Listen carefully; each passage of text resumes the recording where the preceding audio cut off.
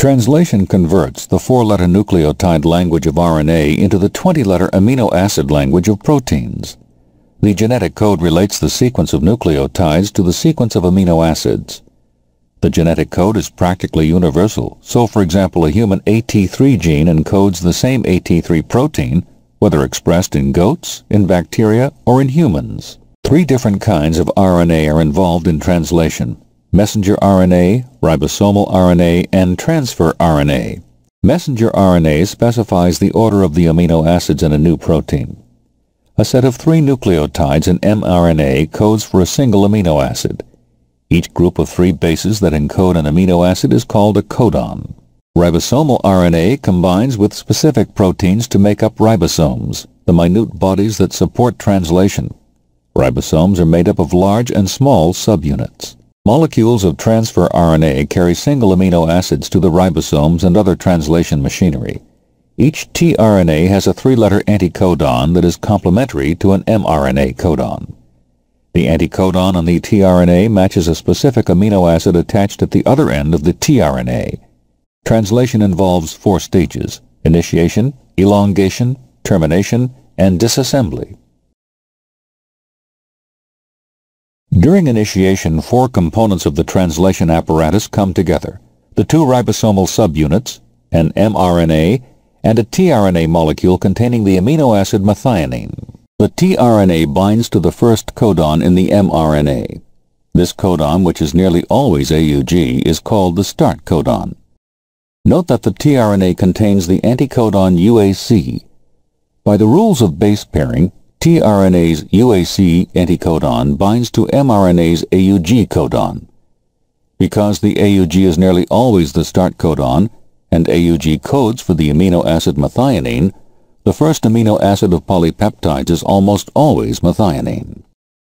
Elongation begins when a second tRNA, which in this case brings the amino acid tyrosine, floats to the translation machinery.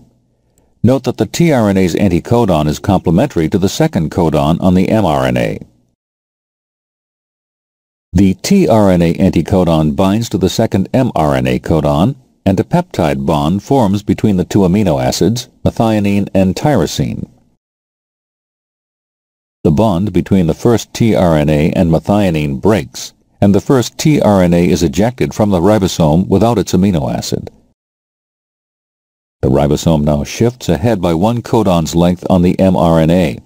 The shift creates space for the third tRNA, which in this example carries the amino acid serine to diffuse in and bind to the third codon in the mRNA. A peptide bond then joins serine to tyrosine, forming a chain of 3 amino acids. The bond between tyrosine and its tRNA breaks, which releases the tRNA. The ribosome again shifts to the next codon, which creates space for the 4th tRNA. In this example, the 4th tRNA carries the amino acid asparagine. It is added to the growing protein chain in the same way. This process repeats hundreds of times to make a protein with the growing polypeptide passed on to each new tRNA.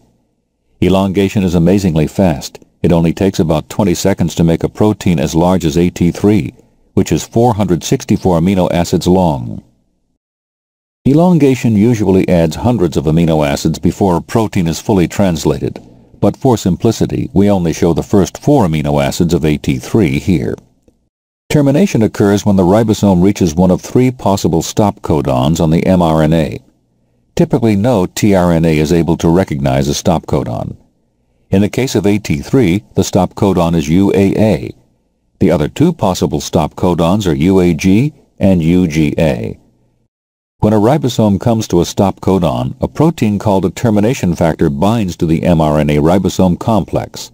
This stops elongation. For new tRNA to be passed to, the protein is released from the last tRNA.